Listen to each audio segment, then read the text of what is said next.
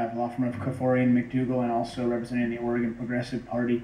I think you need to reverse the questions that you're asking to us and ask yourselves the question of what's the harm in having this hearing with the judge every year where he has the power to ask questions. And an appeal, I mean, everyone has already said this, but an appeal can take years and years. And I don't understand why the first step wouldn't be seeking a clarification from the judge of how these hearings are going to go and what role he would have. It just doesn't make sense to go and take all the resources of the city's attorney's office and file an appeal and go that route without at first trying to resolve it at a lower level. That's point number one. Point number two is what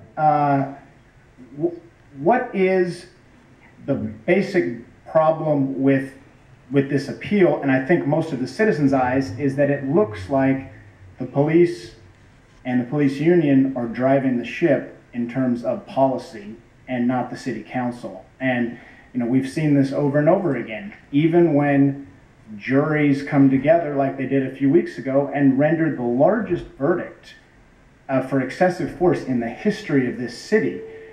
In the Cox case, even you, Mayor Hales, said you disagreed with the jury. And there were a video showing 6 punches and 4 tases within a matter of seconds on that, and that caused a great amount of public outrage.